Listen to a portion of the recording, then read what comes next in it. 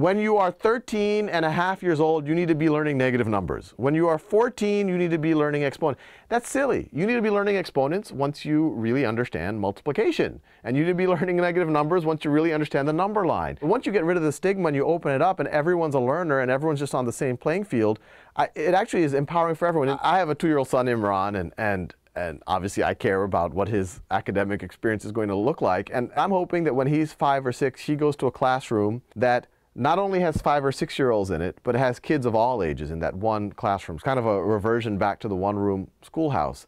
And when he goes to that classroom, some part of his day, and I'm not talking about the whole day, maybe 20 to 30 minutes of the day, especially for the core subjects, are spent on the Khan Academy, watching videos. And by that time, it won't just be mathematics and science, it'll be grammar, it'll be vocabulary. The slope of this orange line He starts at the most basic concepts. He doesn't move on to more advanced concepts until he shows that he is 110% proficient at the more basic ones, and then it moves him on. And he gets data and he gets feedback and his teachers get feedback.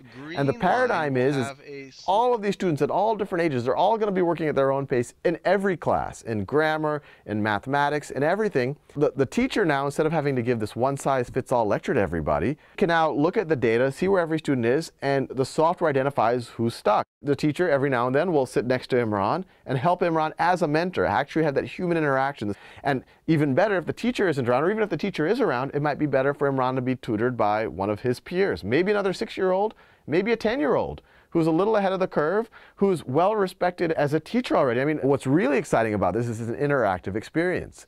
I cringe at the idea of my son in a room, at the same rooms that I used to sit in, sitting like this, staring at the clock, waiting for the bell to ring.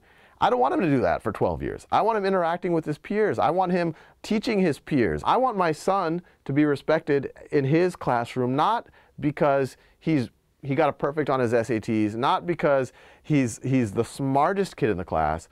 I want him to be respected because he's the best teacher in the class, because he communicates well, because he has empathy for his peers, because he's always willing to stop what he's doing to help one of his friends.